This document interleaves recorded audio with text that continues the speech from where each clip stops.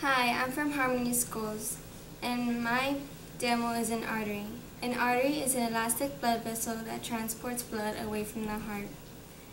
As my demo is representing the difference between a healthy artery and an artery with high cholesterol.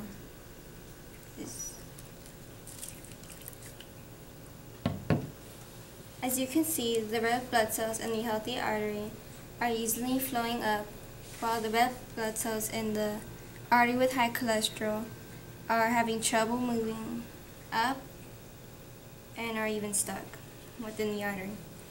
That's because the artery with high cholesterol has arterial plaque. Arterial plaque is pretty much fat, oil, and grease that is being built up within the artery. And what you could get from having high cholesterol is that you increase your chances of death, heart attack, and stroke. And as you can see from the chart, these are the stages of arterial plaque. This is from a healthy artery.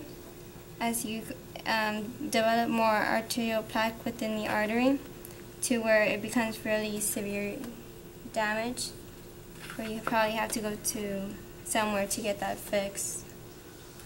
And this is the levels of plaque building on artery walls to clear to developing to where you're gonna need help again to try to clear that up so you may not die. Well, thank you for watching.